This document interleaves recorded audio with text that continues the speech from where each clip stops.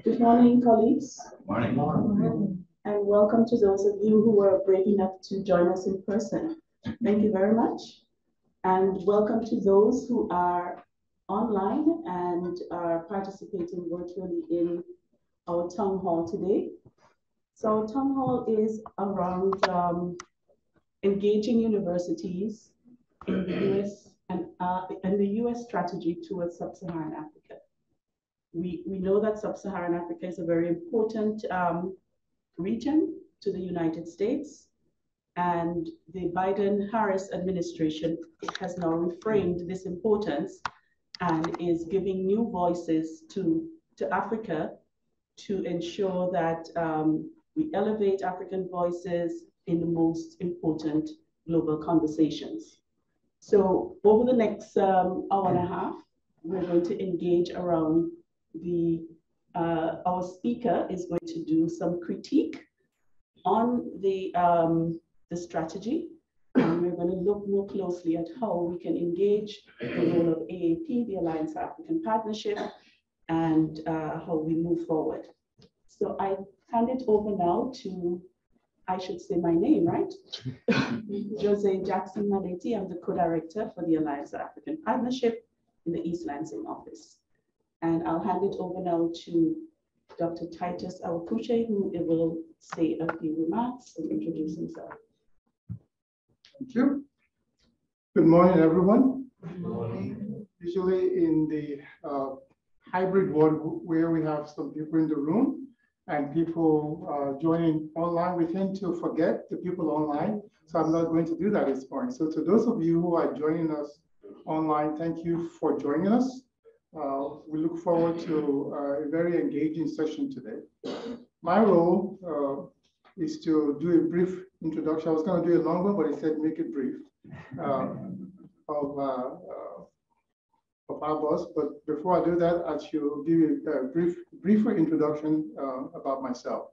I'm Titus Awakuche, and I'm the Associate Dean for Research and Strategic Partnership for International Studies and Programs here at Michigan State University. And it's my pleasure to introduce my boss and our boss, Dr. Steve Hansen, who is the Associate Provost and Dean for International Studies and Programs here at Michigan State University.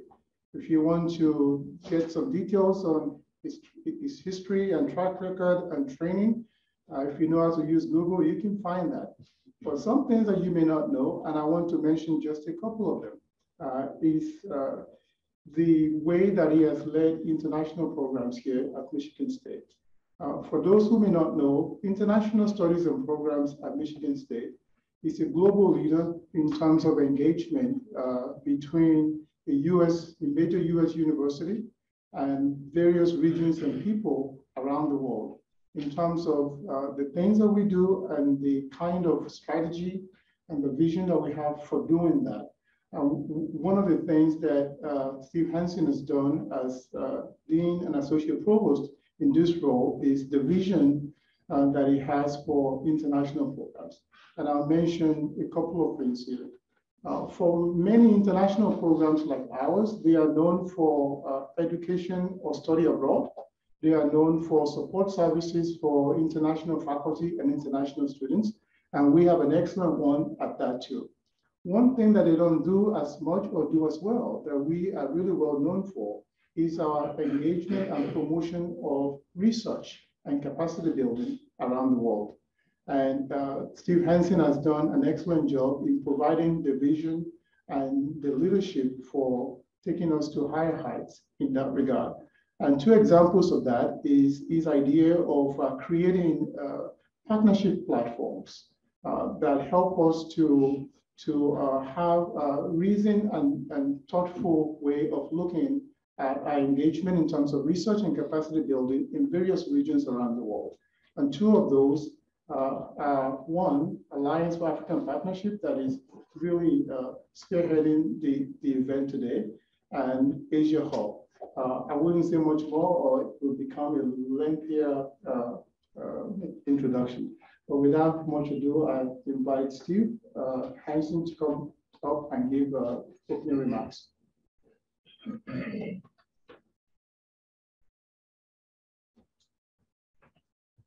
Thanks, Titus. I should have been clearer about what short meant. I'm really excited to be here today and to engage in this conversation about U.S.-Africa engagement and what are the role of universities going forward. I'm sure many of you are aware of MSU's kind of rich history in international engagement.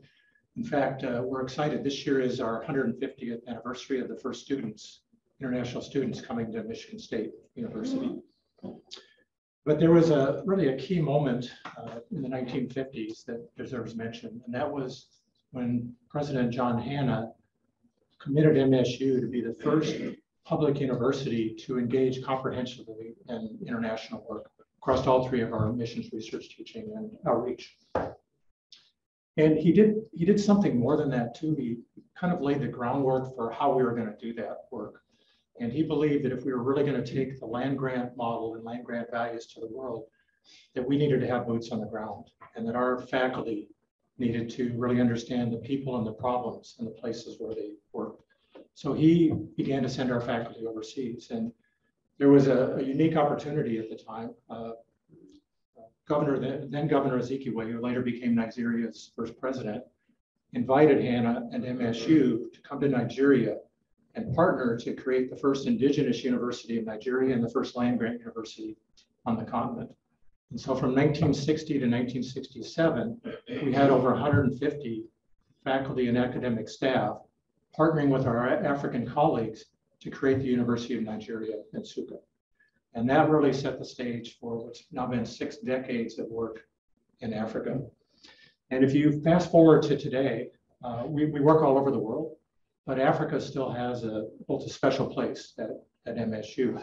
We have over 250 researchers involved in work in Africa, and that's more than any other region of the world. In the last 10 years, they've generated just about $300 million for work in 54 different countries. We have 305 current African students here on campus, and our database isn't the greatest, but Amy's done some work on this, and Mike, and we have over 2,500 African alumni that we can account for. And many of these are back on the continent, and they've kind of taken their degrees and have risen to high-level positions in different organizations across the continent. We have almost 24 faculty-led education abroad programs in Africa. We teach 76 different languages at MSU here. 30 of those are African languages. And we're very proud to have the #1 ranked African Studies Center in the United States here at Michigan State University. And so my message is that Africa is really woven into the fabric here at MSU and really into our DNA. And so that's really led us to kind of think about, what made us successful getting here, and what does success look like going forward, and what's it going to take to get there. And one of the things we did to kind of reimagine all this is in 2016, we brought a group of African thought leaders here to Michigan State University, and Paul was participate in this effort, really thinking about what do next generation partnerships look like. And we locked ourselves in a room for 3 days, and what emerged out of that was the Alliance for African Partnerships. And this is a partnership platform, and it's really designed to build capacity of African institutions and of Africans so that they can solve their own problems and so that they can own their own future. And it's built on really principles and values of co-creation, equity, and inclusion. And today the Alliance really consists of 10 partner African universities, Michigan State University, and a kind of a regional network of research institutes. But it touches many more institutions than just those core members. And we've been conducting programs for about 4 years now. We're really excited. It's generated over 350 partnerships. It's involved over 500 faculty researchers from 100 different institutions in Africa. They've raised over $40 million in funding to support their work so far. We have over 50 institutional capacity building projects that have taken place or are underway There's a gender-targeted scholars program. There are many events and dialogues that are attracting thousands of participants. So we're really excited about the success of AAP so far, but we know we have to take it to another level as well going forward. And the importance of this work was really driven home to me in February. I was able to participate in a summit in South Africa about U.S.-Africa partnerships and the role of higher education. And this was State Department sponsored, and the State Department was there, and the message was loud and clear that Africa, as you heard earlier, Africa is of strategic importance to the United States, and universities and efforts like the Alliance for African Partnership have to play a critical role in nurturing and advancing that partnership going forward. So I'm really looking forward to the discussion today. I think our speaker is well known to us and uniquely positioned to lead us forward in a dialogue around this important topic. So I'll turn it back over to Jose.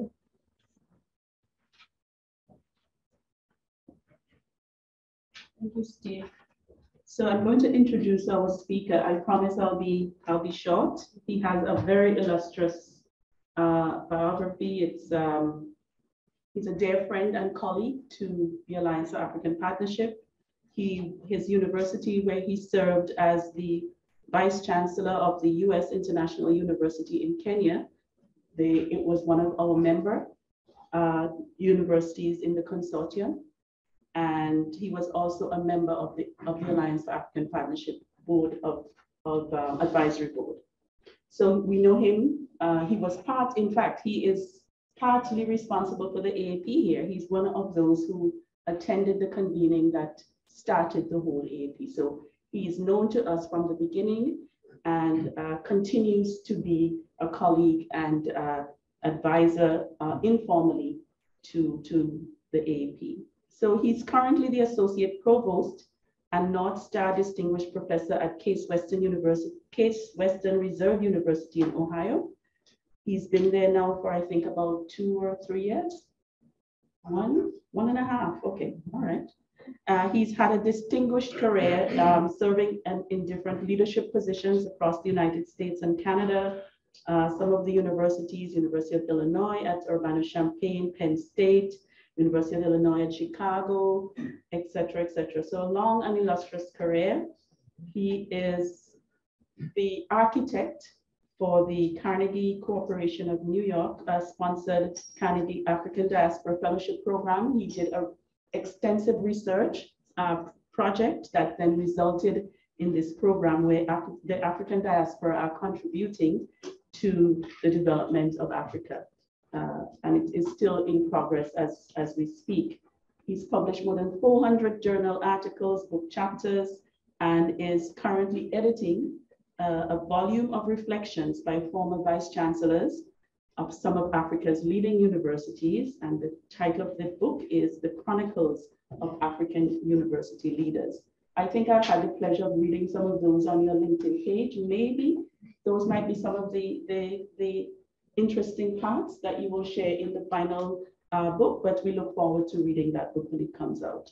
So he has received numerous awards and has raised tens of millions of dollars, last of which I think the major one that I think you can speak about in your career is the $63 million project that you received from the MasterCard Foundation just before you left USIU. So we welcome this scholar and friend of the AAP, and we look forward to the comments that you will provide to us about the engagement of US and African universities in US African strategy. You all to please send in, put your questions in the chat. Is it chat? In the Q&A, and just to make sure that we have some questions by the time we get to the Q&A section. Those in the room will also have lots of questions, I'm sure. So those on virtual, please remember, put your questions for us. Thank you so much. Good morning, everyone. Good morning. It's truly a pleasure being back here. I've been to MSU for many times. When I was in Illinois, I used to come here to work with colleagues in the Center for African Studies. And as Jose mentioned, I was very delighted, privileged to be invited to the discussions in 2016 that led to the formation of the Alliance for African Partnership, and for several years served on the advisory board. So I want to thank Jose for the invitation to come here today, and colleagues in the Alliance for African Partnership for the opportunity to share ideas on US-Africa relations. And then, of course, I'm also very grateful to Steve Hansen, who I've met several times for the amazing work that he has done to continue MSU's remarkable journey in promoting productive partnerships with African institutions, as well as other world regions. And of course, Titus, it's wonderful to see you in person. We've met a few times online. That's the life of these days. You seem to know people until you meet them. You say, "Is he that short?" And so it's fun. I've titled my talk "Africa-US Relations from Geopolitics to Education."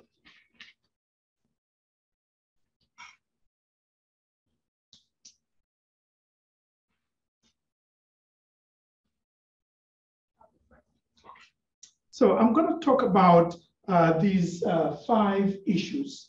Some of them, of course, very briefly, as a way of trying to frame our understanding of the relationship between Africa and the United States in general, but also end with some reflections on what this means for higher education partnerships. Relations between Africa and the United States have a long and complex history and are multifaceted. They're embedded in the shifting constellation of complex global forces. They are rooted in the Atlantic slave trade that brought millions of Africans to the Americas as enslaved people, a monumental development out of which the modern world system emerged.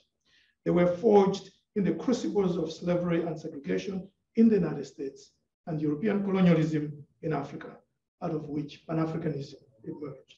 After World War II, they were mediated by the geopolitics of the Cold War, cohered around the new post-war superpowers, the United States and the Soviet Union. Interwoven in this maelstrom were the reverberations of struggles for independence in Africa and civil rights in the United States, which ushered in a new era of interstate relations. Towards the end of the 20th century, Africa-US relations were structured by a new wave of globalization. And as the 21st century unfolds, they are increasingly framed by the forces of de-globalization and hegemonic rivalries between the United States and China. In this presentation, I'd like to provide a broad conceptual mapping of US-Africa relations and their complex, often contradictory, and always changing dynamics. It is divided into 5 parts. So the first one is deciphering international relations. Analysis of international relations, as we all know, vary according to discipline, paradigm, and phenomenon being analyzed.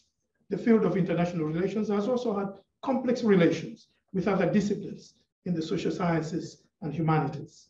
Since the 1980s and 1990s, there has been growing interdisciplinarity within the discipline and with other disciplines influenced by social theory, international political economy, historical sociology, and globalization perspectives, among others. There have been shifts in the phenomena and themes studied. First, in terms of dominant actors. Focus used to be on states. Now it includes transnational corporations, classes, organizations, and social movements. Second, previously, scholars concentrated on strategic relations among the great powers. Now they include relations between core and peripheries in the world system and the dynamics of global civil society. Third, with reference to the dominant empirical issues, preoccupation with the distribution of military power, arms control, and crisis management has been joined by issues of globalization, inequality, identity politics, human rights, refugees, gender, ecology, health, and transnational crime and networks. Finally, the range of ethical issues studied has expanded to include debates on just war, humanitarian intervention, global redistribution of power and wealth, responsibility to nature, non-human species and future generations, respect for cultural differences, and the rights of vulnerable social groups and communities. Among the traditional approaches that dominated international relations is realism and its mutation, neo-realism. Realists focus on states as rational actors, protecting their interests, and how self-interest drives state actions in a competitive and anarchic global system. Neo-realists maintain that the distribution of capabilities, especially among the leading powers, determines the international structure and shapes outcomes. Another influential odd paradigm is liberalism and neoliberalism. Liberalism advocates the power of human reason and progress. It focuses on state preferences rather than capabilities, and the plurality of state actors and multidimensionality of state actions, including, of course, economic and cultural, and the possibilities of interstate cooperation and harmony. The third approach is Marxism, which stresses the primacy of economic and material forces in international relations, or what some people would call historical materialism. Marxists focus on the interplay of states and markets, power and production, and the state system and world capitalist economy. They stress global inequalities and how the developed capitalist countries exercise hegemonic power on the world order through coercion and consent. Among the newer approaches, 5 stand out. The first is critical theory, which stresses the connection between knowledge and interests, that theories of international relations are conditioned, like any other any knowledge, by history and social, cultural, and ideological context. So they are not objective or neutral. It perceives the modern state and political communities as socially and historically determined, whose development must be explained, not taken for granted. The second is postmodernism, which incorporates elements of critical thought in its analysis of power and knowledge, that the production of knowledge is a normative and political process, and operations of power fit within existing structures and discourses. It sees many of the problems studied in international relations also as matters of power and authority, of struggles to impose authoritative interpretations. This calls for deconstruction and double reading of how any totality, whether a text, theory, discourse, or structure, is constituted and deconstituted.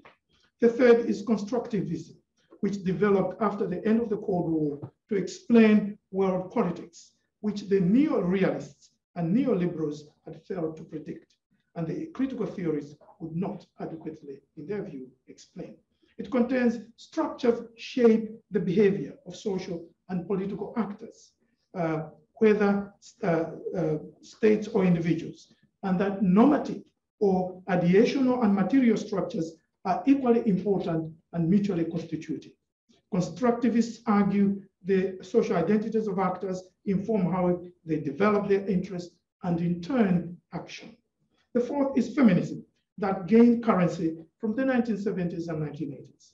Feminists stress the importance of gender relations as an analytic category in studies of foreign policy, security, power, global political economy. Empirically, they incorporate women's lives and experiences in the study of international relations. Analytically, they deconstruct the gender biases that pervades core concepts in international relations and prevent comprehensive understanding. And normatively, they offer a feminist agenda for global change. Finally, there is ecocentrism, which grew out of environmental politics that emerged as an important political force from the 1970s. Green political theory rejects an anthropocentric worldview that values humans at the expense of other living things and ecosystems. It takes a holistic view about the interconnectedness of all ecological relationships, including the human and non-human worlds, current and future generations, the need for the ethical and sustainable use of resources. Green politics offers a distinctive critique of the prevailing state system and proposes a restructuring of the global order. its proponents recommend reclaiming the commons and global environmental governance that doesn't entirely depend on sovereign states. Shifts in the world order. The world system after World War II was characterized by profound changes. 6 deserve emphasis. First is decolonization. The decolonization of Africa, Asia, and the Caribbean is perhaps the most important political event of the 20th century. The demise of the European empires in Africa and Asia led to the emergence of countries formerly colonized countries as major players in global affairs. Progressively, their demographic, economic, political, educational, and cultural weight in the world system rose at the expense of Euro-America that had enjoyed global hegemony since the 15th century. At the dawn of the 21st century, it was no longer fanciful to say it would be an Asian century and that the importance of Africa was rising. Second was the Cold War. The superpower rivalries between the United States and the Soviet Union and their respective alliances, which had an immense impact on the world. It opened historic space for the nationalist movements in Africa and Asia to achieve independence from the recalcitrant imperial powers of Europe, whose global supremacy was vanquished materially and ideologically by World War II. The former colonial superpowers, Britain and France, became supplicants of the United States. However, the Cold War also turned many parts of Africa and Asia into theaters of proxy hot wars.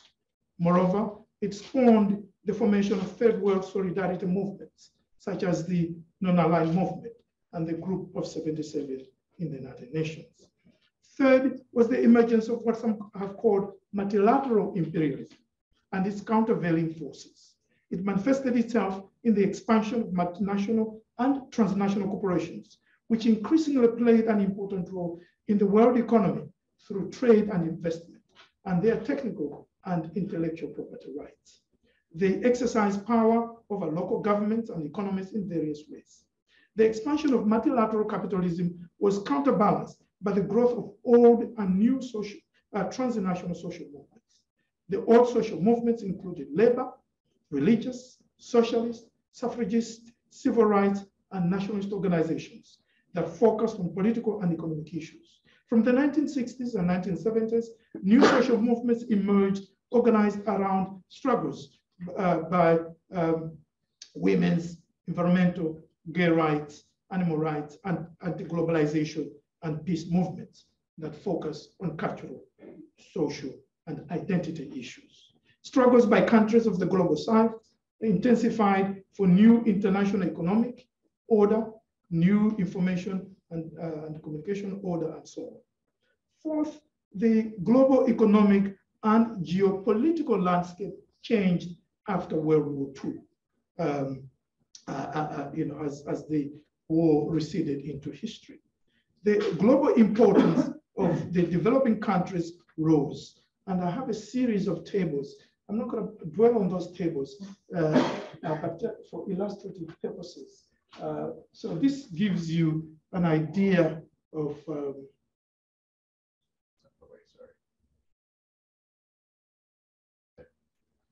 sort of the economic shifts that are where the world was around 2019 and 2020. I could of course give you a longitude, which shows you that by 2019, 2020, the developing countries accounted for 40.55% of world GDP, 48% of foreign direct investment, 45.9% of merchandise trade, 21.2% of trade in services, and 83.46% of the world population. And then, yes, and then there are other tables which, yeah.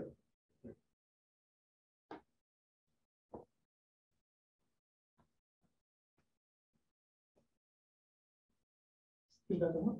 Oh. Oh yeah, this one is on the investment, gross foreign direct investment worldwide. Again, just shows you increasingly these countries are becoming important players in that area. This one is on what is the heading of this? Oh, exports, merchandise exports and service exports is the next one. Again, just the figures that I summarize, you can see that the developing world is becoming increasingly critical. And this one is on exports, imports, trade balance, and all that. Again, as I said, I'm not going to go into details, but it shows you the dynamics that are taking place by 2019, 2020. Yeah. And this one is on population. Again, you see the shifts in the population that have taken place by this time. And of course, if you go back decades, you can see the huge transformation that is taking place. Most of the most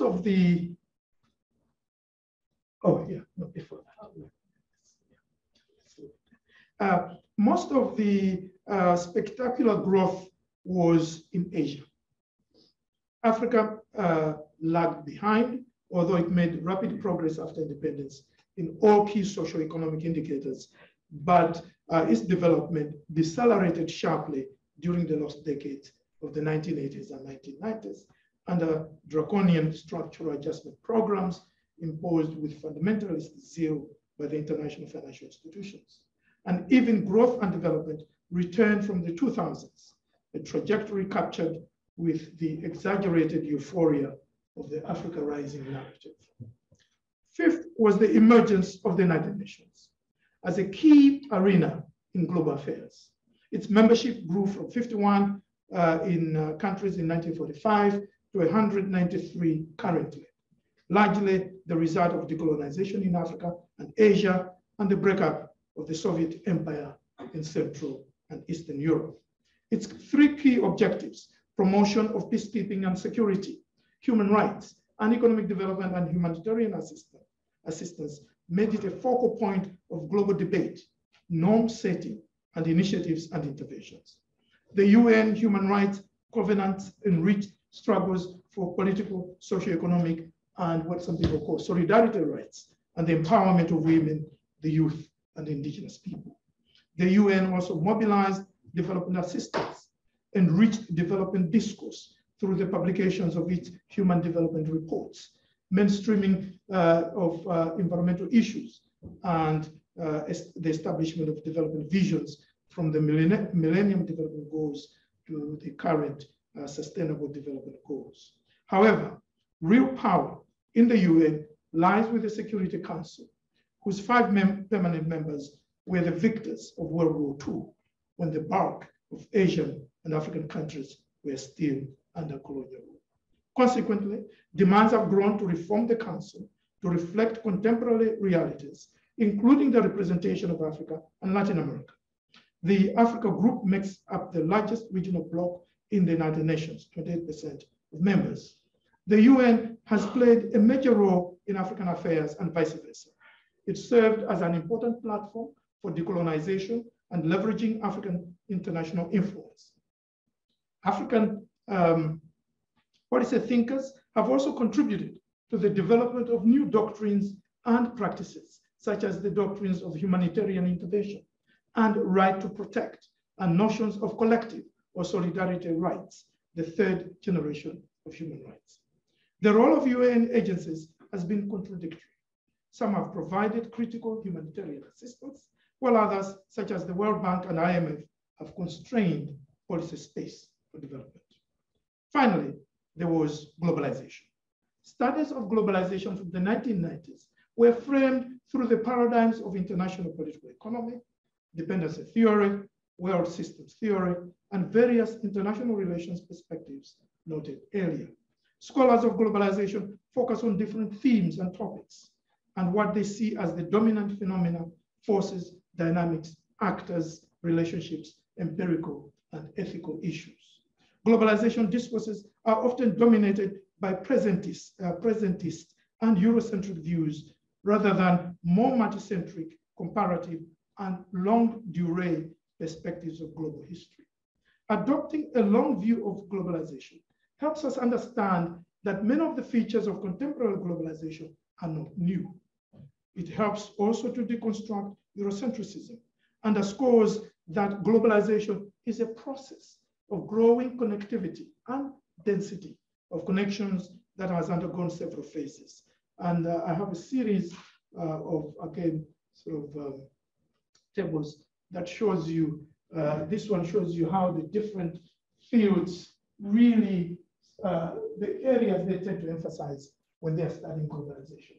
So in political science, you know, the kinds of things they talk about, internationalization of the state, the international NGOs, and so development studies focuses on international financial institutions, geography, of course, space and the place and the local global interactions, economics, you know, they tend to focus on multinational corporations and so on, cultural studies, media, film, advertising, and so on, and then sociology, issues of modernity, and political economy, and so on and so forth. So you know, that's again to be expected. And then there's some scholars who have, that one is a little faint, you can't read it properly. I'll share the slides if you're interested. There are some scholars who have tried to develop mappings of globalization over the last 500 years. In other words, you know, globalization is not new. And some people even over the last 1,000 years, and others going back to, you know, 3000 BC.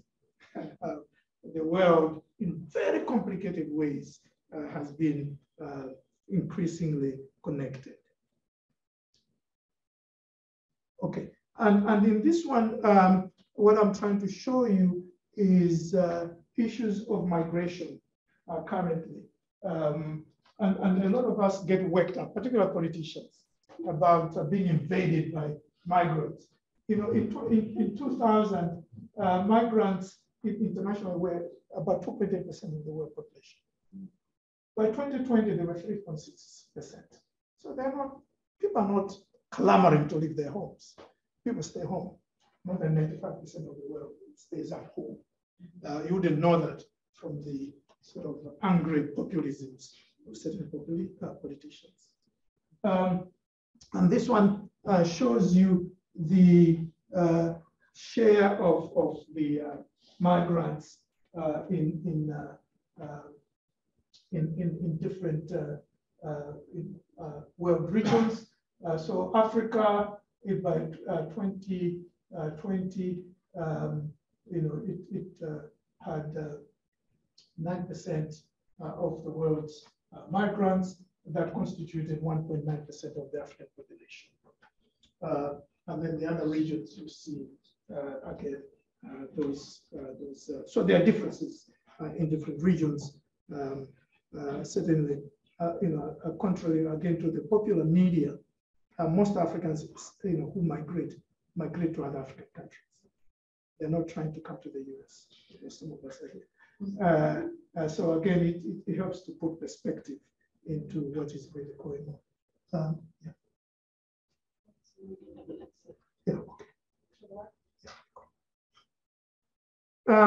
In some intellectual and policy circles, there is a tendency to see Africa as marginal to globalization, when it has in fact been central to the construction of the modern world in all its ramifications, economic, political, cultural, and discursive, because of the massive contributions of Africa and Africans during the long centuries of the Atlantic slave trade and European colonialism.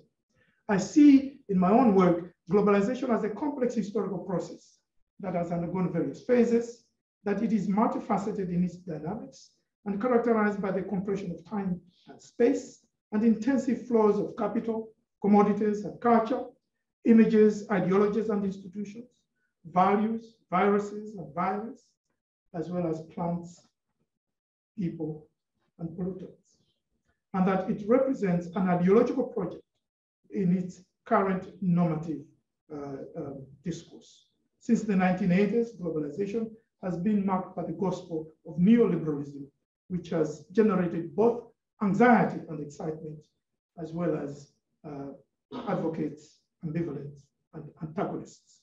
The pendulum seems to have swung to the opponents of globalization. Thirdly, Africa's geopolitical interests and imperatives. African nationalism embraced what the late Tandika Nkandawire called 5 historic and humanistic tasks: decolonization, nation building, development, democracy, and regional integration. Political independence was largely achieved with the end of the heinous apartheid regime in 1994. Although in African intellectual circles, the unfinished business of decolonization is fiercely debated. Nation building remains a work in progress, compromised by the inventions, separatisms, and legacies of colonial tribalisms, and reinforced by post-colonial authoritarianisms and populisms. However, national identities have congealed through the political performances of governmentality. The struggles and dreams of sustainable growth and development have animated generations of policymakers, intergovernmental agencies, social movements, intellectuals and artists, and the beloved masses of political ideologues and demagogues. Similarly powerful have been struggles and aspirations for democracy, human rights, and inclusion for groups marginalized based on gender, race, ethnicity, religion, region, and other markers of difference. However, the steady trunks of the colonial leviathan survived decolonization. As the independence social contract collapsed under structural adjustment programs in the 1980s and 1990s, which spawned severe recessions of development and democracy, struggles for the second independence gathered momentum. Since the turn of the 2000s, democratization has experienced a checkered history of progress and setbacks, evident in the expansion of political freedoms and association of space, as well as mobilization of sectarian divisions and manipulation of electoral processes. Above all, the marriage between development and democracy remains a rocky one. Regional integration has progressed in fits and starts, fueled by lingering Pan-African impulses and the imperatives of regionalism in a highly competitive world economy facing the headwinds of deglobalization. However, it has proved susceptible to the challenges and the constraints of ideological differences and disputes, alignment of regional integration and nation building and territorial integrity, the problems of uneven development and distribution of benefits equally among member states that vary in size and development levels, ineffective institution and organizational structures, and external dependency and interference. The African Continental Free Trade Area, launched in January 2021, marks a major milestone in the regional integration drive. This 5-pronged agenda drives the continent's international relations. It is the complex calculus upon which the benefits and drawbacks of international engagement are measured. The major powers of Euro-America, many of which were colonial powers or burdened with their own imperialisms, as is the case with the United States, have a sorry record on African decolonization. Their cynical support for friendly or client dictatorships and renegade or rebel movements undermine the causes of nation building, democracy, and development. The preference by the European Union and the United States for bilateral rather than multilateral partnerships with the continent's regional economic communities militates against the regionalization agenda. The propensity of the United States and others in the global north to divide the continent into Sub-Saharan Africa and North Africa is an outdated Eurocentric homage to the Hegelian construct of Africa. There is no regional organization on the continent premised on the racialized contraption of Sub-Saharan Africa. the dynamics of United States Africa policy. Beyond the rhetoric of different administrations, it is important to understand that US foreign policy reflects internal and external structural dynamics. After World War II, the United States emerged as one of the world's two superpowers. Then after the end of the Cold War, it briefly enjoyed uncontested supremacy as the sole superpower, a status that did not last as China emerged as a credible and competitive rival. It could be argued then that since 1945, any US administration's policies have been set in a context of hegemonic superpower, in which there are multiple competing and intersected players from the military industrial complex, the financial complex, the media knowledge complex, and the civic complex with its web of cultural, social, humanitarian, and religious organizations and networks. Another critical dimension concerns the role of the country's multiple diasporas, historically, mainly from Europe and Africa, and more recently from Asia. As I've shown elsewhere, before the 1970s, the role of diasporas and ethnic lobbies in the development of US foreign policy was largely ignored due to assimilationist notions of US society in which racial and ethnic influences on foreign policy were hardly recognized. Scholarly attention was concentrated on the role and debates among professional foreign policy elites. Diaspora leaders and communities advocating for their homelands risked being suspected of dual loyalties. However, all along, US foreign policy was blatantly Anglo-Saxon in outlook. The rise of multiculturalism in the aftermath of the civil rights movement led to a new appreciation of the role of diasporas and ethnic communities as political actors in the previously exclusive WASP corridors of foreign policy making. Clearly, US foreign policy has been characterized by the interactions and intersections of global imperialism and domestic racism, and driven by both geopolitical strategic interests and the narratives of whiteness. African Americans saw an intricate connection between their struggles for emancipation from slavery and segregation and their country's paternalistic engagements with Africa.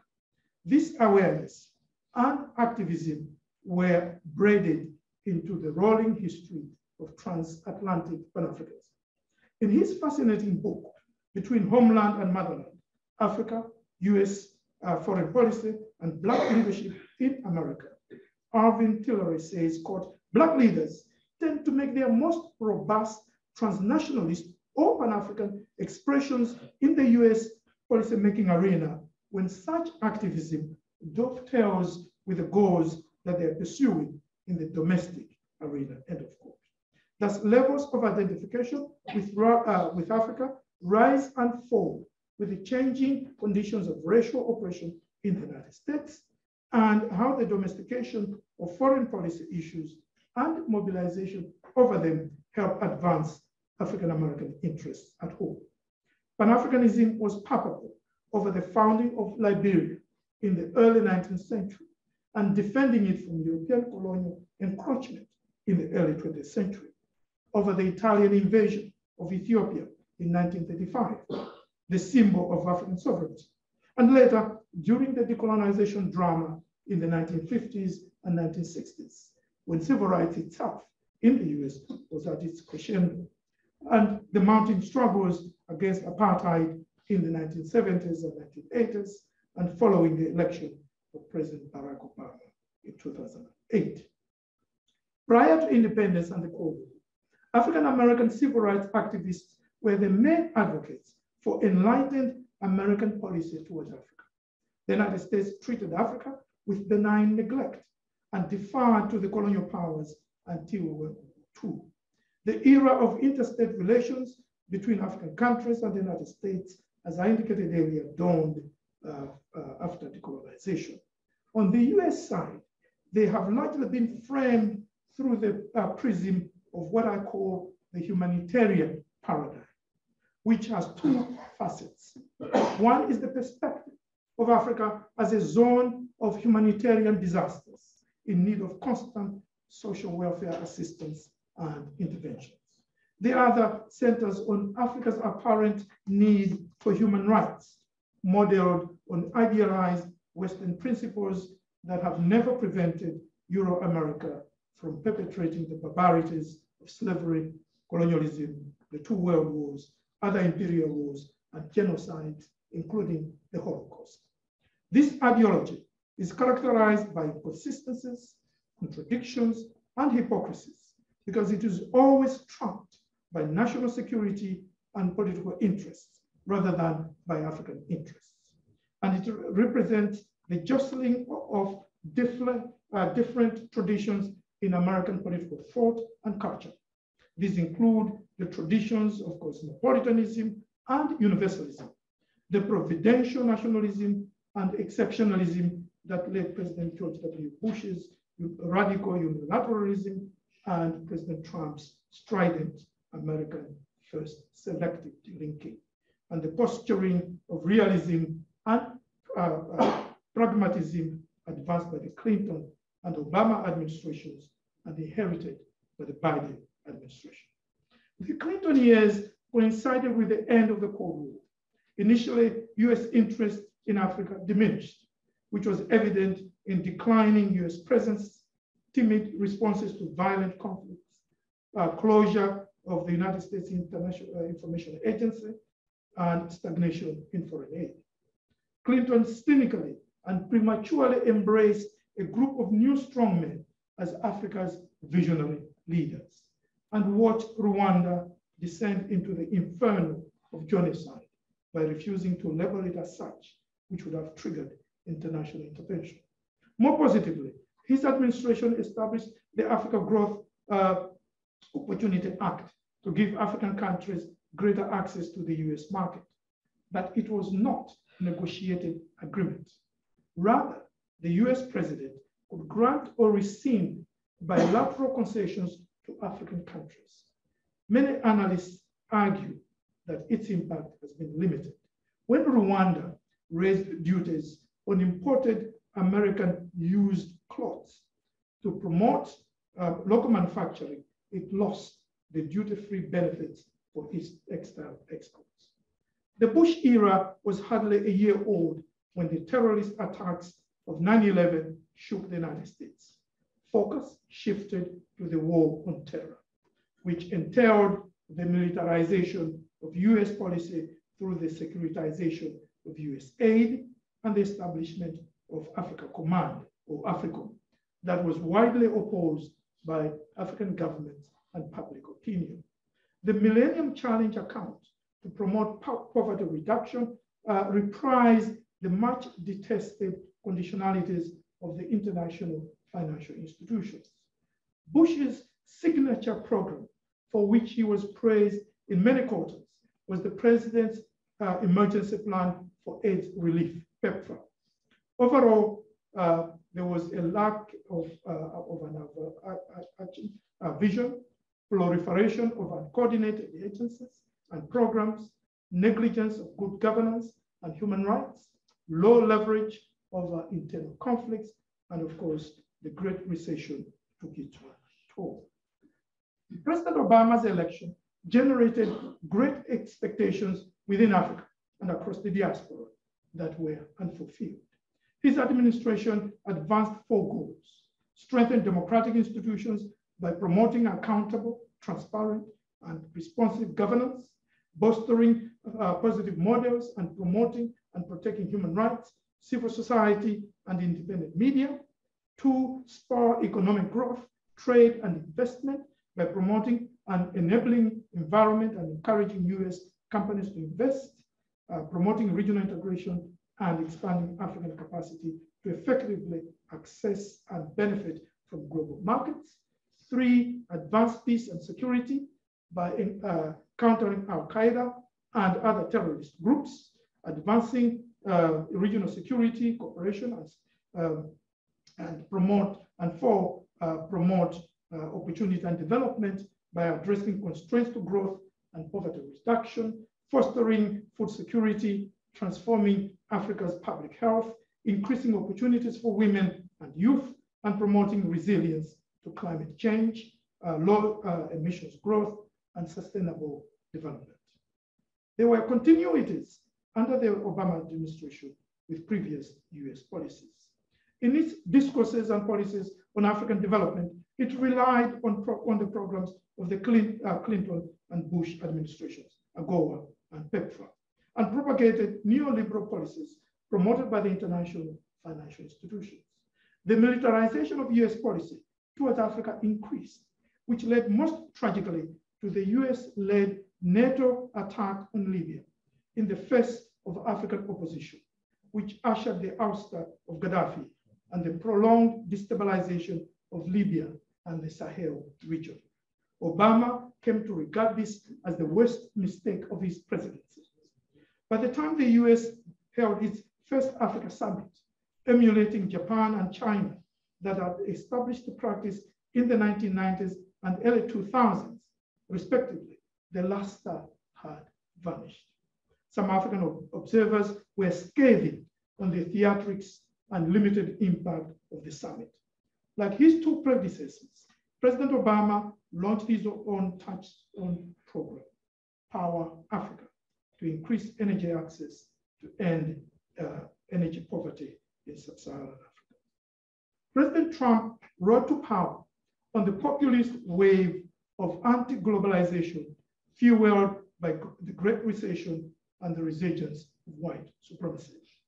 Under the America First mantra, he was determined to erase the legacy of his predecessor, several of whose programs were abandoned. His unabashed racism at home was matched by his disdain for Africa. The travel bans introduced at the beginning of his presidency largely targeted majority Muslim and African nations, which he reviled, as we all know, as shithole countries. Towards the end of his presidency, restrictive student visas were introduced against several countries, 21 of them from Africa.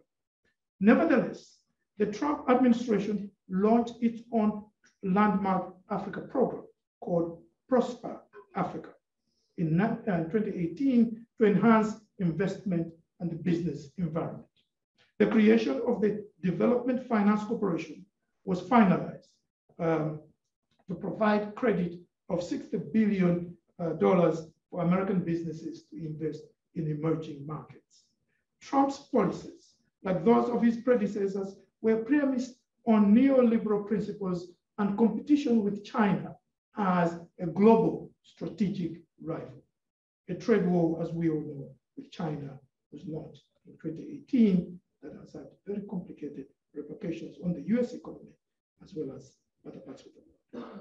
Under the Biden administration, some of the policy priorities of the Obama administration towards Africa were revived and revised.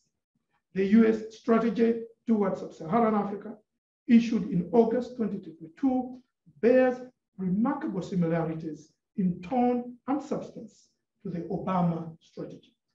It too has 4 goals: foster openness and open societies, deliver democratic and security dividends, advance pandemic recovery and economic opportunity, and support conservation, climate adaptation, and a full energy transition.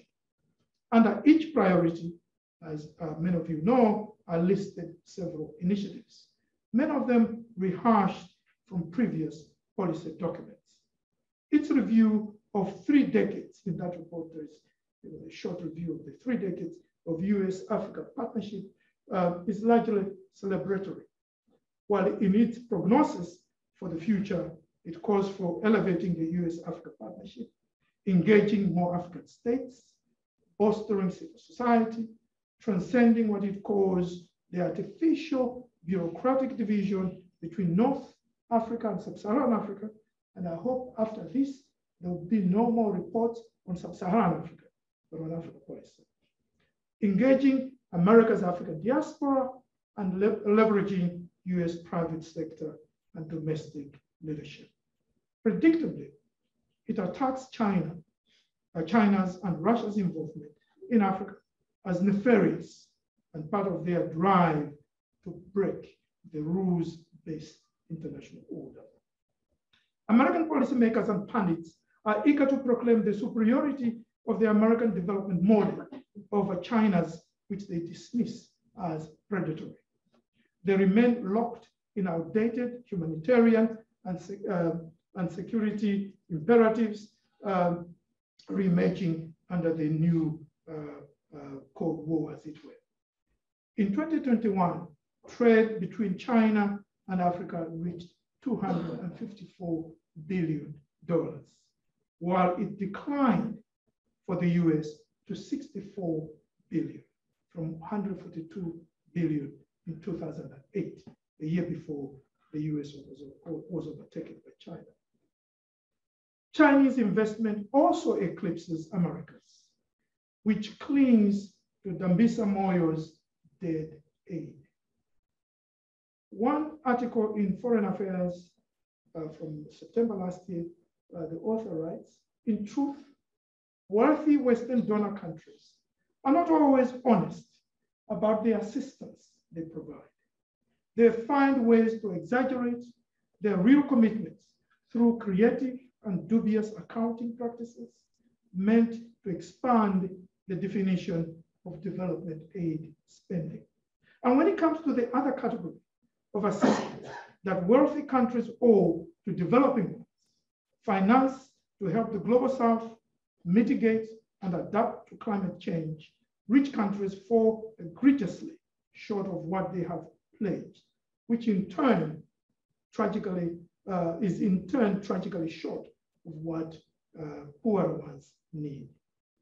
Any productive American engagement with Africa requires, argues another article in Foreign Affairs, reframing Africa geographically by abandoning what I indicated as the Eurocentric division of Sub-Saharan Africa and North Africa, supporting strong institutions over individual leaders, repudiating, I quote, the narrative that it is battling China for primacy in Africa, end of quote, and embracing African voices in international forums and geopolitical interests by reforming the United Nations Security Council and the architecture of international financial institutions.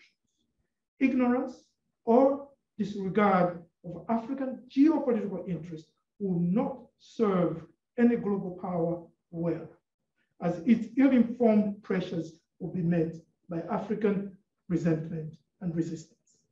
Current American diplomatic pressure on African countries over Ukraine, as we have seen, is deeply problematic and is unlikely to succeed.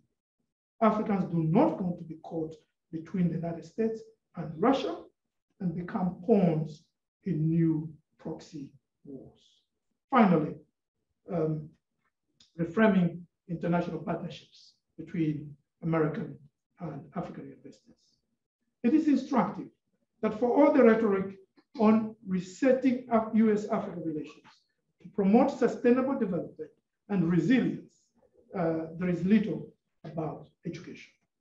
American investors must prevail on the Biden administration and future administrations to take education diplomacy in Africa as seriously as China is doing, not to compete with the latter, but as part of Africa's drive to turn the youth bulge into a demographic dividend for the continent itself and the rest of the world. The incentives and justifications for higher education internationalization are well known. They include national development and demographic imperatives. Many universities pursue internationalization for financial reasons as a critical revenue stream and an asset in the intensifying competition for talented students, faculty, resources, and reputation capital. Others stress academic and diversity rationales that internationalization enhances the quality of learning and facilitates institutional diversity. The experiences of African universities with internationalization are complex and contradictory because of colonial and post-colonial histories and the international division of intellectual labor. This leads to a paradox. the African universities are simultaneously highly internationalized and constitute the most internationally peripheral system at the same time. As the 21st century progresses, Africa will become more and more important to the world economy, geopolitics, and the global flows of people and culture. Unfortunately, epistemic communities in North America and Europe often exhibit and reproduce racist, Eurocentric, and ethnocentric exclusions rooted in slavery and colonialism. It is as if they are afflicted by an ever-mutating virus of Afrophobia that dehumanizes, historicizes, and disparages African societies, spaces, social systems, struggles, and knowledges. The first reason to take Africa seriously is historical. As noted earlier, the modern world system that emerged from the 15th century is inconceivable without the contributions of enslaved Africans and their descendants. Lest we forget, before the abolition of slavery, the forced migrations of Africans outstripped voluntary migrations from Europe to the Americas and helped lay the foundations of the new settler societies. The second reason is demographic.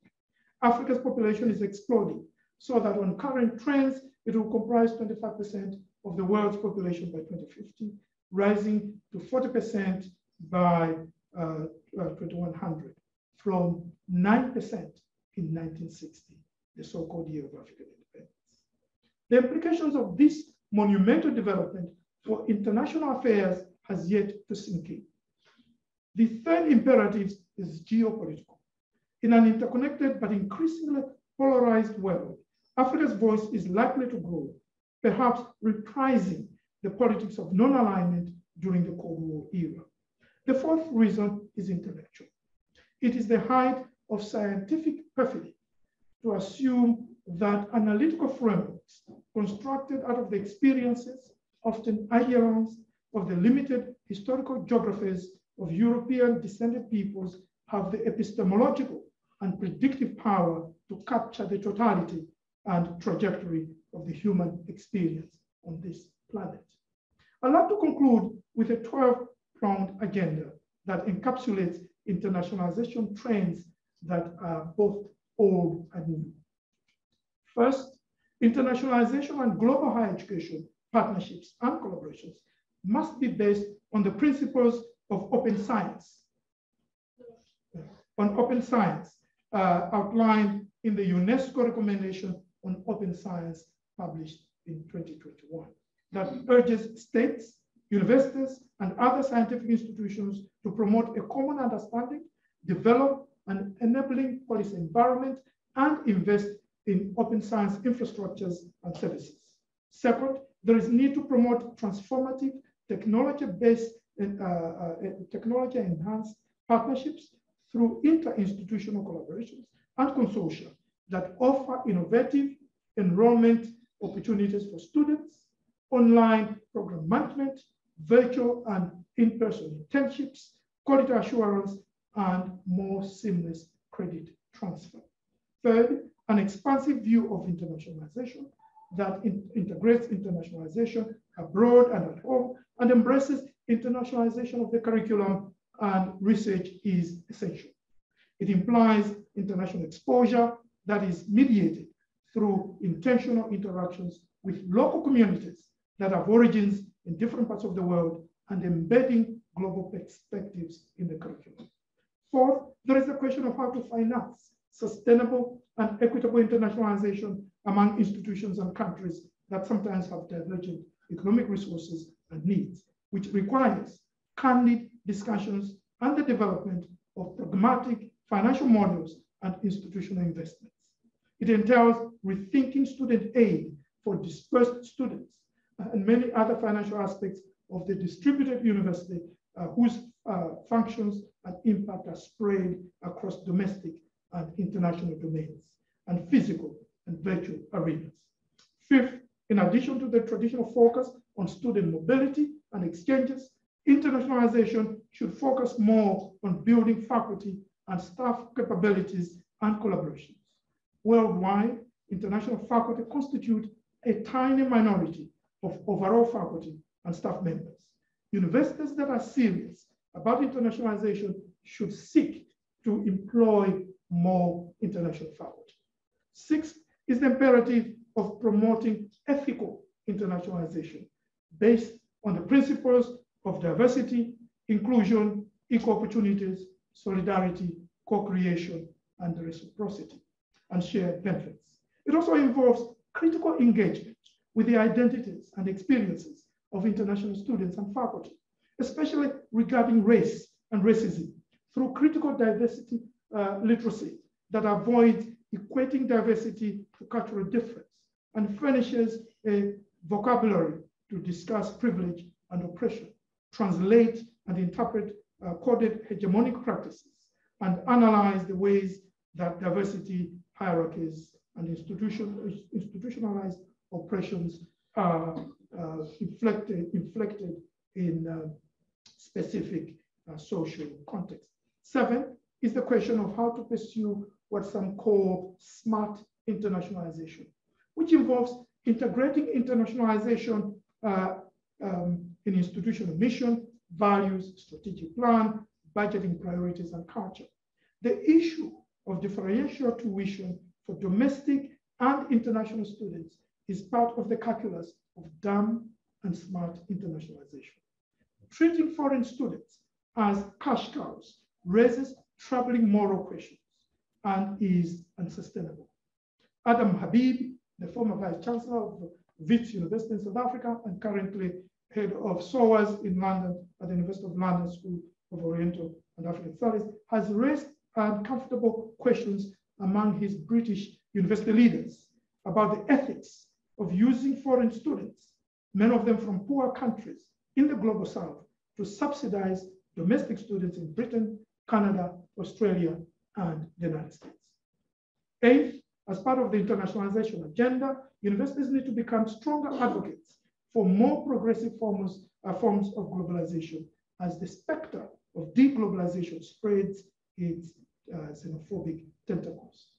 Universities must, as noted in a report by UNESCO, act responsibly, quote, for our common humanity, promoting well-being and sustainability, drawing strength from intercultural and epistemic diversity, and upholding and creating interconnectedness at multiple levels, end of quote. They have a more immediate interest, that is universities, in developing systems for easier credit transfer and qualification recognition frameworks, especially as transnational multi-institutional partnerships expand, and of course, as various regional higher education areas developed to facilitate that. 9th, the impact of rankings that has become increasingly influential and ubiquitous must be interrogated. They have helped sanctify global academic capitalism by generating fierce competition among universities in a relentless race for reputational status that validates the hegemony of institutions in the global north and the primacy of research at the expense of teaching and learning and social impact. 10th, it is critical to probe the growth of international research and its implications as evident in the expansion of publications with international co-authors, increased funding for international research through grants from international organizations, national agencies, and universities' own resources. The scale of the challenge of human capacity development in Africa is such that no single institution or bilateral partnership can address. More can be achieved by developing partnerships through consortia of universities in the global north and the global south. For example, in Europe, the Guild of European Universities and the African Research Universities Alliance are collaborating to establish about 20 doctoral academies in Africa, organized around 4 clusters of excellence: green transitions, public health, technology and innovation, and capacity development. The source of funding for this is derived from the EU African Union strategy under the innovation agenda that will provide €500 million over the next several years. Similar massive consortia programs must be established between American and African university associations. 11, the growth of international program and provider mobility, IPPM, needs to be critically assessed. It is evident in the establishment of international branch campuses, international joint universities, joint and double degree programs, franchise arrangements, and distance education. All too often, however, the branch campuses are of poorer quality than their home campuses. By 2020, there were more than 300 branch campuses, close to half of which were run by universities in the United States or Britain. The pursuit of mutually beneficial relationships suggests that we move away from branch campuses in favor of co-developed programs. Finally, the academic diasporas must be effectively mobilized on both sides. In this regard, the new African diaspora will be an important part of the equation, just like the historic African diaspora must also be mobilized as part of US engagement with Africa in education as well as other arenas. The new African diaspora is not only Africa's biggest donor. So the biggest donor to Africa is not China, it's not the EU, it's not the United States, it's the African diaspora. In 2019, they remitted $84.3 billion to the continent. This diaspora, the new diaspora, is also a huge asset for what can be called intellectual remittances. African migrants are among the most educated populations in their countries of residence. For example, in the United States, the 2.1 million immigrants from Sub-Saharan Africa, got from a population report by the US Census, tend to have higher levels of education than the overall foreign and native-born populations. In 2019, 42% of Sub-Saharan Africans ages 25 and over held a bachelor's degree or higher, compared to 33% for both all foreign and US-born adults, end of quote. This is a huge asset for brain circulation that needs to be strategically mobilized. Examples that need scaling up include the Carnegie African Diaspora Fellowship Program, the Alliance for African Partnerships, and many others. In conclusion, as premier knowledge-producing institutions and primary engines of high-quality human capital development, American and African universities, in true partnership, must lead the charge of informing and changing policies undergirding relations between the United States and Africa that will yield dividends for themselves and their respective nations. Thank you.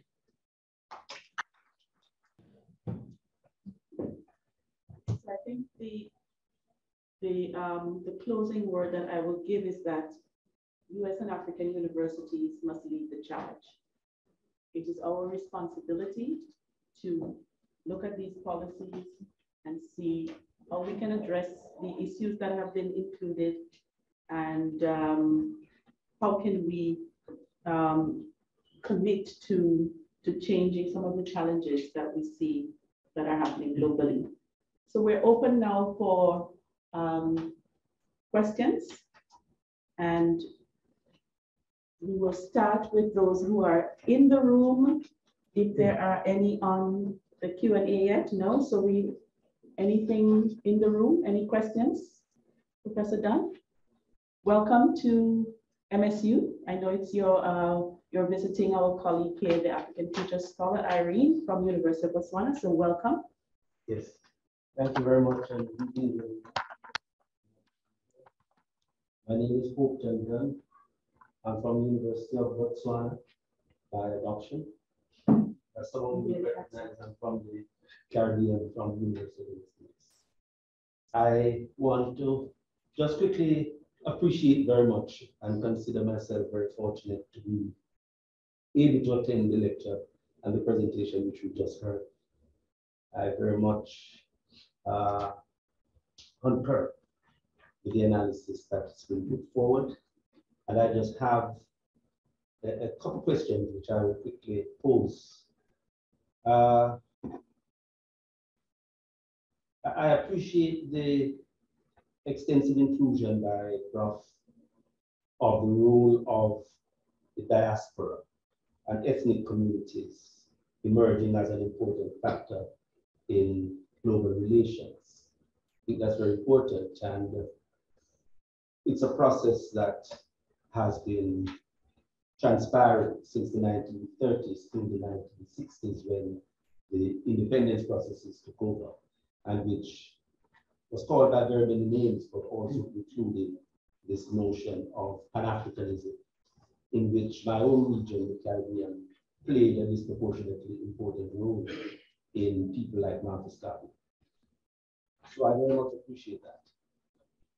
My two questions are, firstly, what is your analysis of the role of technology in the present and future of globalization and US development world relationships?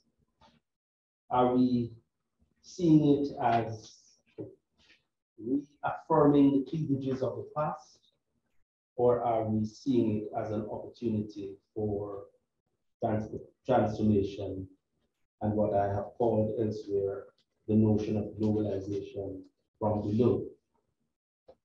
So that's the first question. What's the role of technology? Secondly, how are you seeing China in the narrative of hegemony in relation to Africa? Thank you. Thank you. Those are really great questions. Which campus University of the West Indies? Mona campus. Yeah, that was my first job. So when I hear people from Mona, I'm very happy.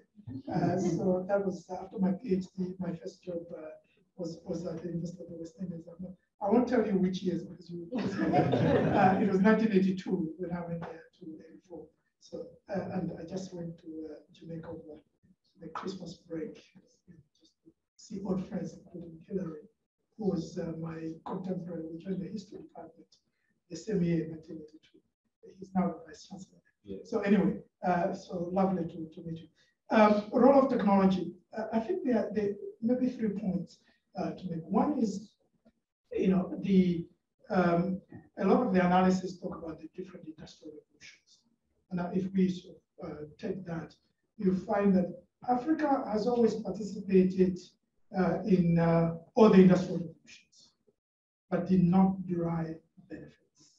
So the first one, the industrial revolution in Britain, was really a product of the emergence of the imperial system, in which, of course, the products of enslaved labor in the Americas, cotton specifically, led to the development of the textile industries, and of course, the financial capital that enabled the developments of in Britain and Europe more generally, and so on. And so Africa, during that industrial revolution, its role was to provide unpaid labor, in which, of course, that was a huge force. Now, the second and third industrial revolution from the late 19th century, early 20th century, coincided with colonialism. And Africa, of course, participated very heavily, but as a provider of raw materials. So initially, in the first one, you got trinkets. In the second one, you got pittance. The danger of Africa not actively participating in the current so-called digital revolution is not only exploitation, but irrelevance. In that, what you're finding is data is some people say data is the new oil. It's actually more valuable because data becomes more important the more you can mine it and create all sorts of value out of it.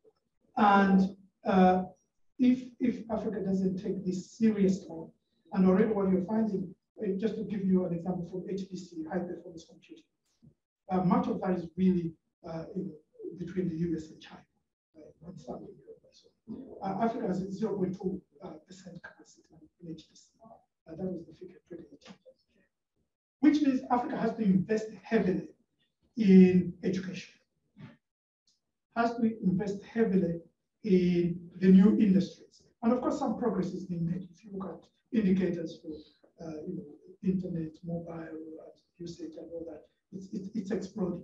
But a lot of that is not being created locally. It's being imported. So the thing is not only to consume, we have always consumed, but also to produce. And this means investment in R&D, serious investment. The latest figures show that Africa's R&D investments in 2018, the UNESCO report that came out in 2021, World Science Report, shows that Africa was spending 0.59% of its gross domestic product on R&D. The world average is 1.79%.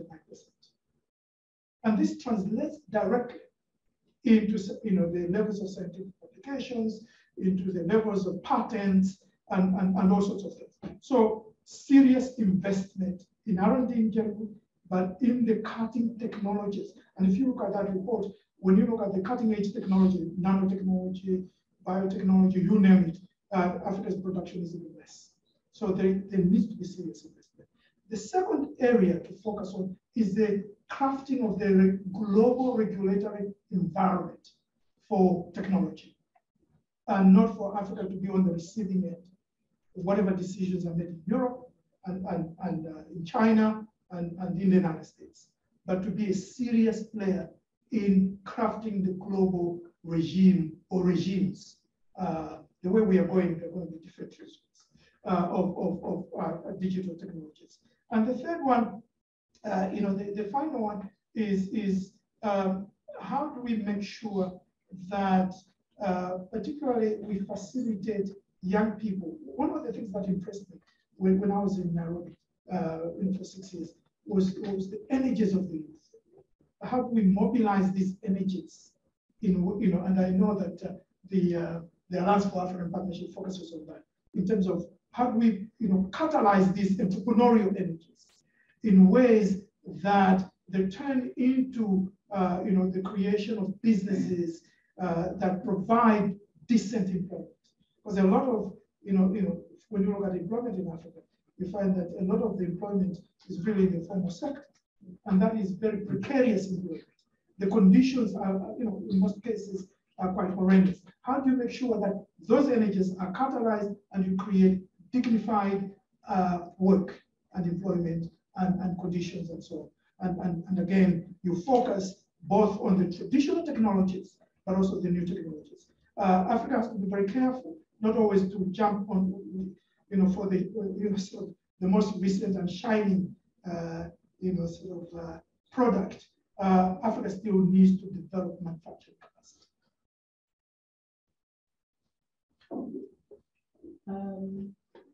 I just want to take one question from the virtual group. So this is a fellow Malawian, obviously, so kind of biased. Lily, who's also on our board, the AAP board. So she says, thank you very much, Paul. Really great to see how much talent Malawi can produce. So she's saying that the terms, the new African diaspora and intellectual remittances of the African diaspora are extremely useful for addressing science, academia, and smart internationalization. The evidence of remittances is there, it cannot be refuted, and it's the elephant in the room. The question is, how does Africa strategically harness this huge resource? Because truth to power, it is Africa that needs to take the lead. Thank you for that vote of confidence from my fellow Malawi. So I think there are a number of things. One is making sure that African countries don't just value the diaspora for its money and not allow them to participate. We know the Boston Tea Party and no taxation without representation. We also need to, and a lot of African diaspora groups are fighting for greater representation, which entails essentially a number of things. One is dual citizenship.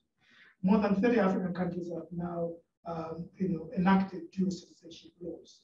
A few have included the historic diaspora. I would argue that more and more African countries need to provide citizenship opportunities for both the new diaspora as well as the historic diaspora.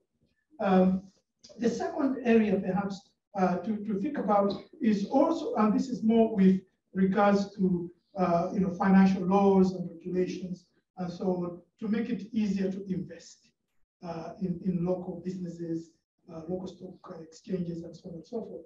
A lot of diasporas, every African we meet in this country will tell you, in those days, will tell you where Western Union is or where MoneyGram. Now you can do it, of course, online.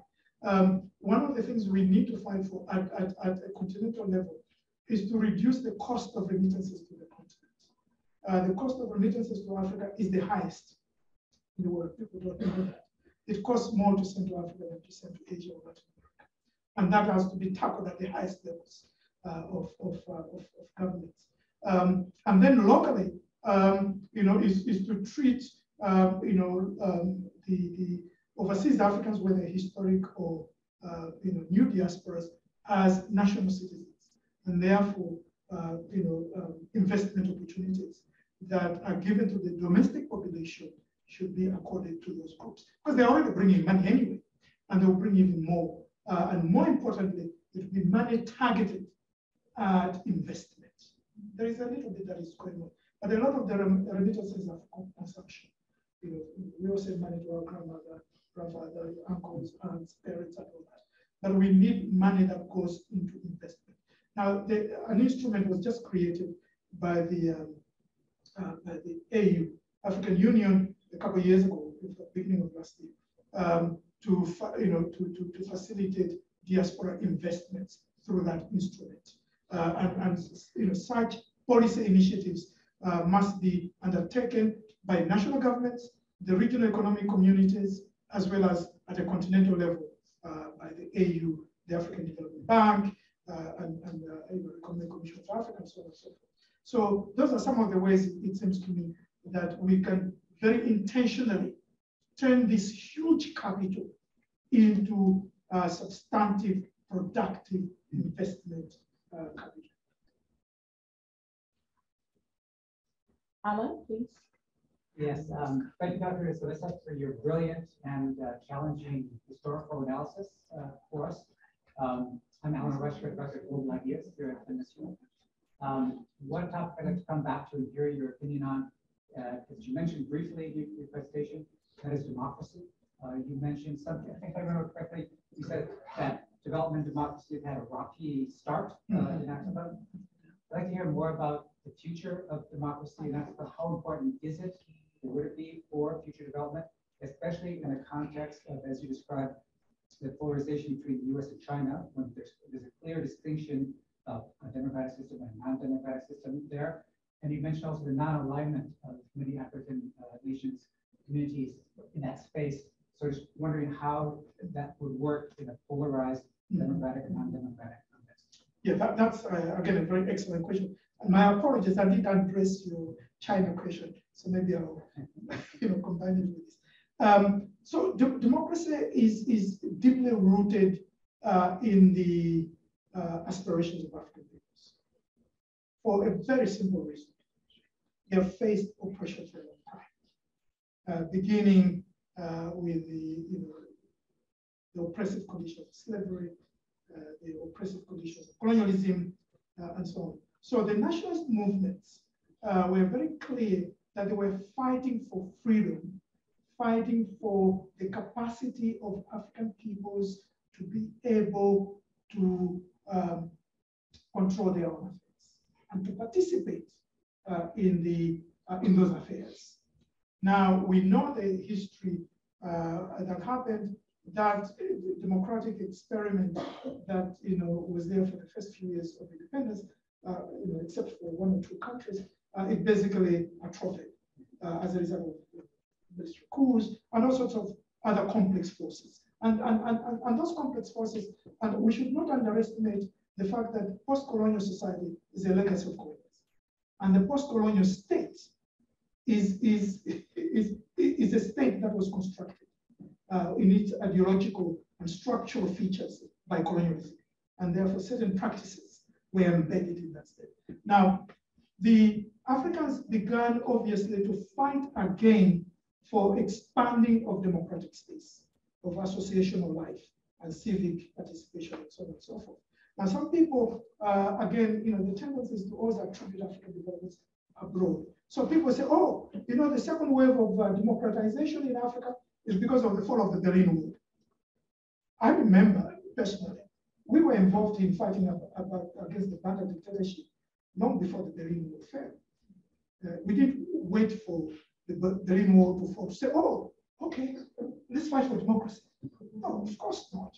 People were fighting for democracy all along. And it intensified in the 1980s, precisely because of structural adjustment programs. And of course, as you know, democracy, you can look at it in terms of very sort of optimal forms of democracy and minimal forms of democracy.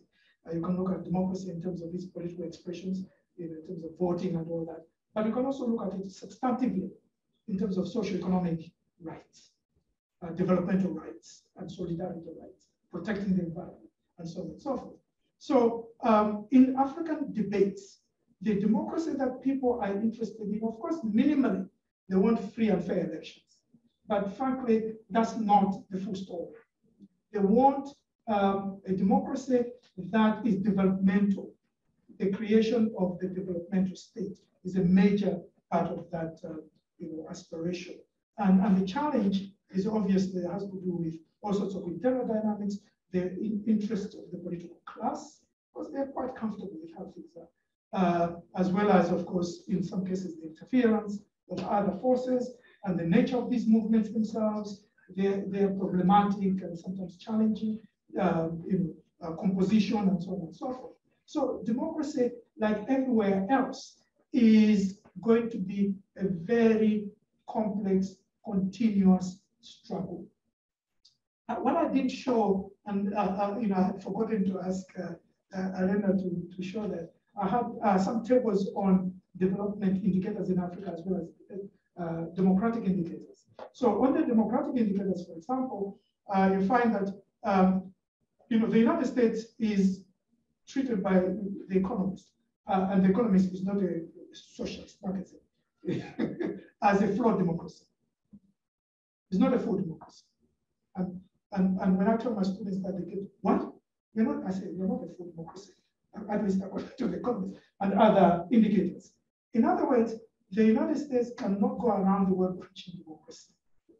It needs to take care of its own house in terms of its own democratic institutions that we all know are under threat. So to take one indicator that is one of the tables, the levels of parliamentary involvement of women in African parliaments in general, and for some countries specifically, is much, much higher than in the United States. So when you go to Africa and say, we want to tell you about democracy, and then someone asks you, how many women are in Congress? When, for us, it's more than 30%. And sometimes Rwanda is one of the leading countries in the world, more than 50%. So we have to be very careful in what we attribute democracy to, which is always typically homegrown. President Kaunda used to have a very interesting saying when answering people who were saying the communists are the ones confusing South Africans to fight against apartheid. And Kaunda used to say, the ordinary man, woman, and child in South Africa doesn't need a communist from Moscow, China, to tell them that they're oppressed. They feel it, the experiences, they know it from their daily experiences. So Africans are also feeling it, knowing it, and struggle for democracy on a continuous basis. The second aspect of your question, which is very important, is China. And typically, I'm afraid he left. Typically, there is a tendency to say China is dictatorial, therefore don't deal with it, because somehow we're so weak that just smelling the air from China through the trade, we're going to become dictatorial. The relationship between China and Africa is transactional. Just like the relationship between the US and China is transactional. In fact, one of the biggest trading partners of China in the world, even with the trade war, is the United States. And nobody says, because China is trading with the US, Americans somehow are going to stop having democratic aspirations. China trades with Japan, huge trade. Nobody says Japan is going to be infected by the authoritarian virus from China and stop their democracy. But somehow we think we infantilize Africa to say, if you trade with these bad guys, you're going to become bad yourself. As if, and I always tell people, Africans have gone through colonialism, through it, and they've gone through post-colonial dictatorships, and they've been fighting against us, and in some cases overthrown them. What makes you think that somehow they'll just sit there and say, China, come, oh, you want us to be oppressed again? Oh, welcome. That one.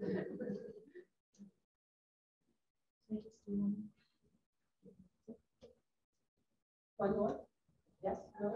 1 second. No, 1 second. I was just asking Titus. He's my co-moderator. I've been hogging the show here. No. I think this is good. We have a few minutes left. Yeah. Okay, so we can take one more. And I'm going to ask you one to wrap things up.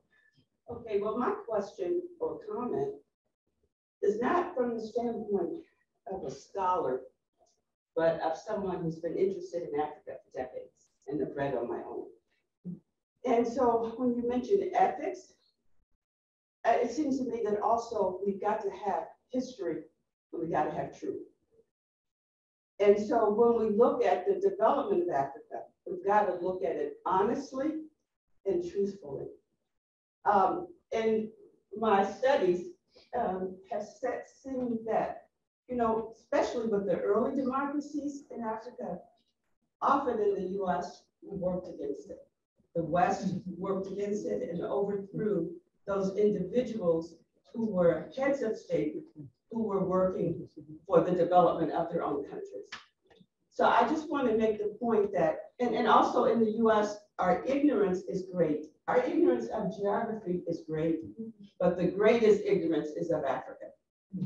And so, and that just is not at K through 12, but it's also at universities and people walking around with PhDs and so forth. So it seems to me that there is a great challenge, and I think we have to be honest. We have to really be honest, and that's I'm of the diaspora, the historic diaspora, and when we were talking about Nkrumah and many years ago in the 60s. So my question is, or my comment is, all the things that you said in terms of ethics and the history is that we have to be honest. And I know we haven't been honest. We haven't been honest with the American history, but we haven't been honest with world history. And we haven't been honest in our role in Africa's delayed development, the role of the West and the role of the US. And I think if we don't deal with that honestly, we're still going to have problems, and we're still going to be working against Africa. And I think that's a great problem, a great problem. And as I said, I'm not an African scholar in terms of study in the universities, but in terms of my own reading for decades. And that's a great concern. So just before you answer, I just wanted to give us a roadmap for where we're going. I'm going to add a little bit to our comments, then you can respond and use that as a wrap up. Then we'll have Bruce to come and give some concluding remarks. And the comment / question that I want to overlay with that comment is that as I listen to your excellent overview of history of US relations and global relations, globalization, colonialism, and where we are now, one of the things that was really clear to me, and this also goes back to the comments you made about AGOA and tracing the recent history from Bush to Obama to Trump to Biden, and some of the very clear statements that were made about US strategy and goals regarding Africa, it was very clear that U.S. policy is driven by self-interest. U.S. is trying to take care of its people, especially in the relationship with China. And so you have two giants that are fighting, and the grass is suffering for it. And it's the same thing with the Cold War. So just summarizing your lecture today. So my question to you is this: given that human nature at the very fundamental basis of it all is driving geopolitical policies and decisions, how do you see this changing in the future, and does U.S. universities have a role to play in shaping that? Thank you, first of all, for that intervention, and thank you for the summary. So, to your point, I think it's important indeed for African history to be better known, in not only in the United States, by the way, but within Africa itself. So it actually goes both ways. And for in African schools and universities to know more about the history of the African diaspora, so that there can be much more productive engagements between the continent and the United States. And part of knowing that history is also to understand how the modern world system emerged. Howard French published a book recently, a couple of years ago, called, he was a New York Times journalist, now he teaches at Columbia. The book is called Born in Blackness.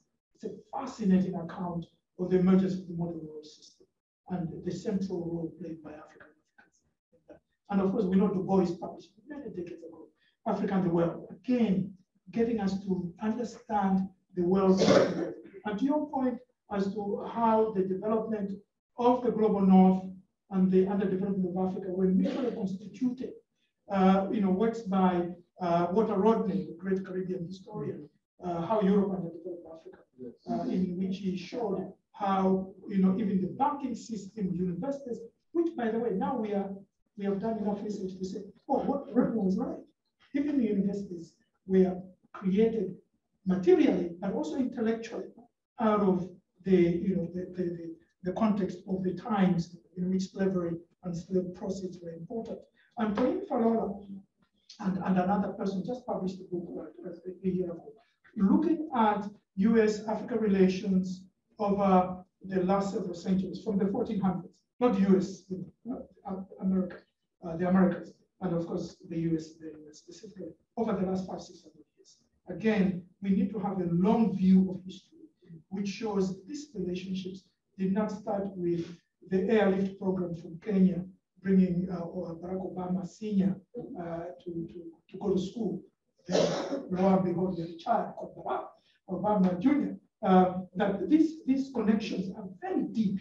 They've been going on for a long time. So your point about US-Africa relations, the motivations, of course, that's why there are different things to explain that. And I would say that as a historian, a lot of us are more comfortable, looking at the past and crystal gazing into the future. Because one of the things you realize is that, of course, while you can, sort of identify key trends that are taking place, and that's important.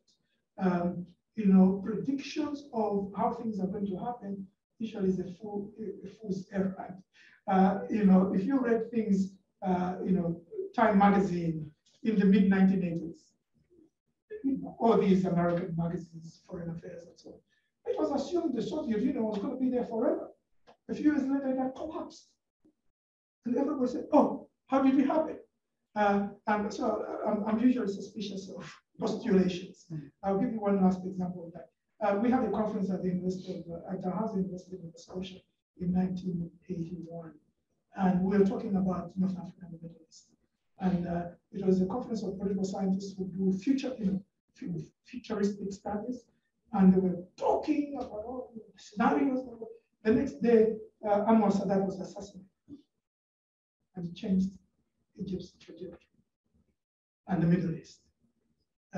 So I'll just say that we know the key trends geopolitically, are economic, they're political, they're cultural, they're technological, and that in all these trends, the voice and the participation of Africa is going to grow.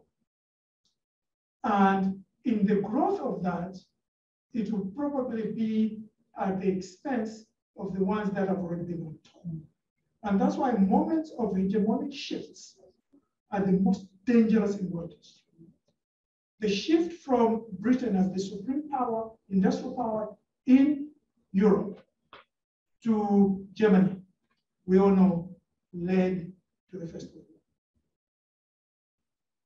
The hegemonic shift that was occurring in the, following the Great Depression, the World War, the Great Depression, and so on and so forth, and all those forces contributed to some of the developments that went to the to the Second World War. What happens historically, however, is that moments of hegemonic shifts pose both opportunities and dangers for the periphery. So the first, hegemonic shift of the 19th century created conditions for imperialism, the new imperialism, and the colonization of Africa and Asia. So the second hegemonic shift that occurred, during the World War period and after, created the conditions for decolonization. The question that we have to ask ourselves, the hegemonic shift or rivalry that is now taking place between the United States and China, does that hold the keys for African development? Or something else? And if it's something else, what is that something else?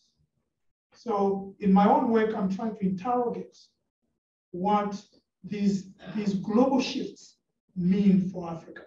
So I'm working on a book right now on this group, the global political economy and what is happening and how do we read and maybe project the trajectory for Africa. It's going to be, at a minimum, very complex. Thank you very much. One thing I've noticed is that whenever you have more questions and you have time to answer them, that's always a good thing because it means that we've had quality conversations.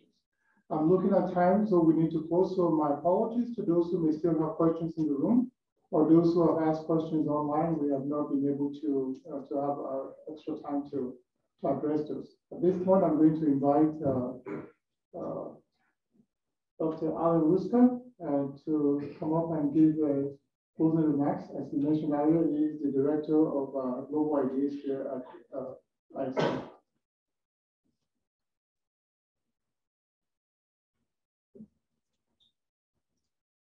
Thank you, Titus, and thank you, Jose, for the invitation. Thank you again, Paul, for the wonderful presentation and conversation.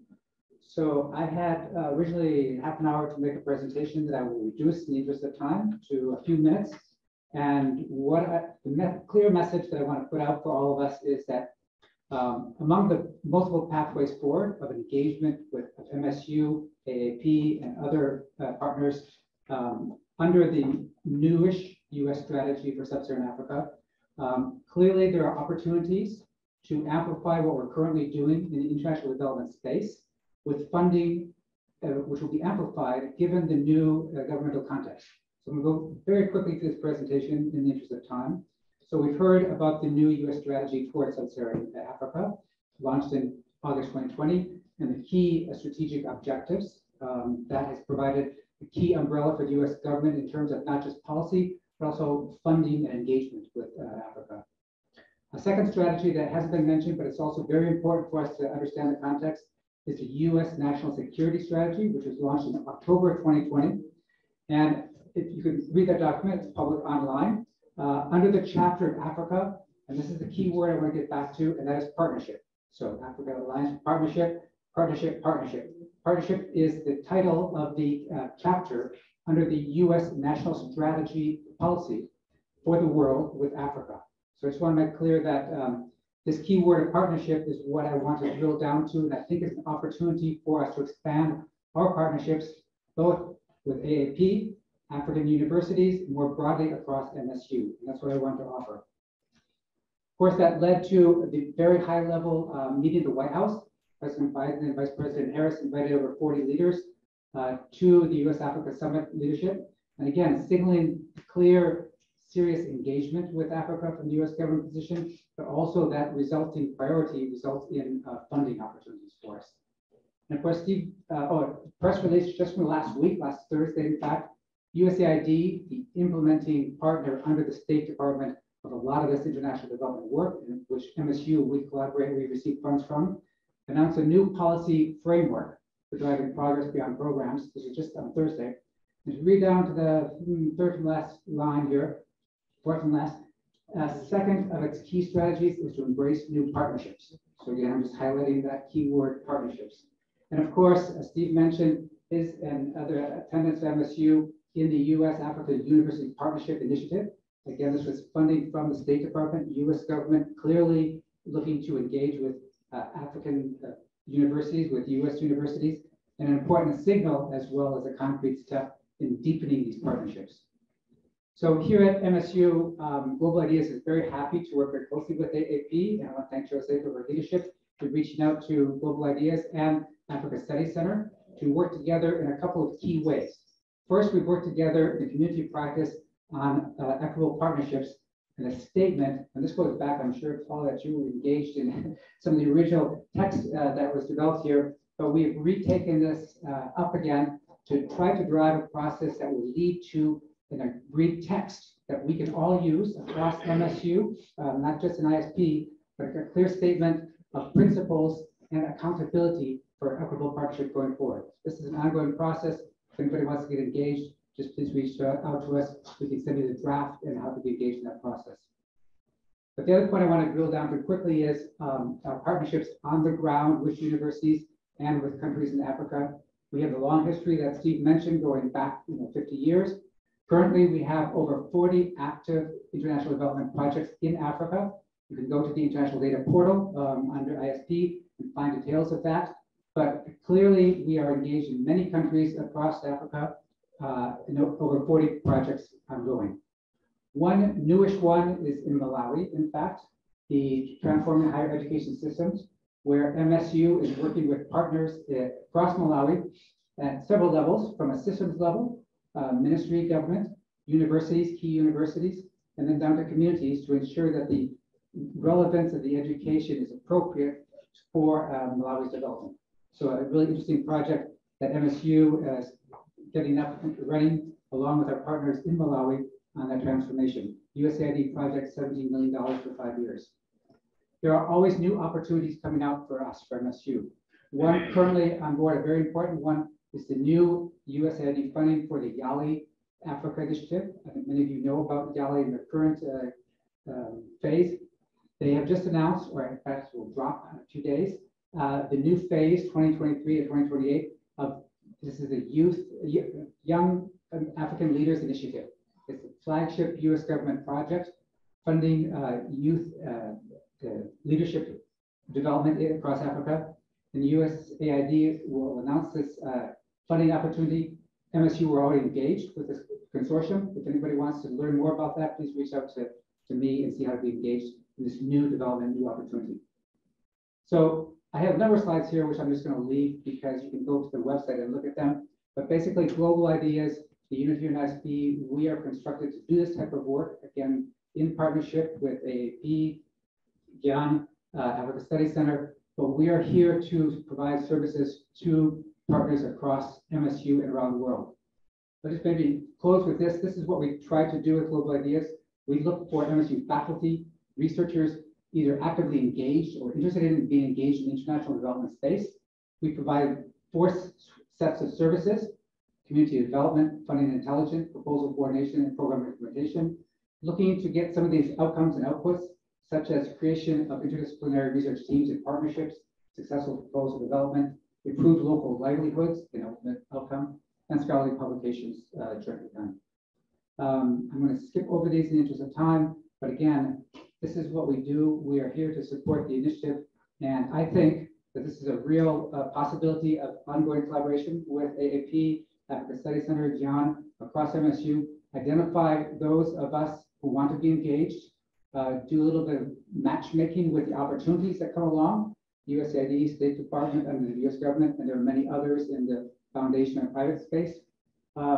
Create teams, build partnerships, find an opportunity, do proposal development, make sure we have high quality proposal in the door on time, win it, and begin to implement it so we can make important changes, improvements in university relationships and lives across the world. So thank you.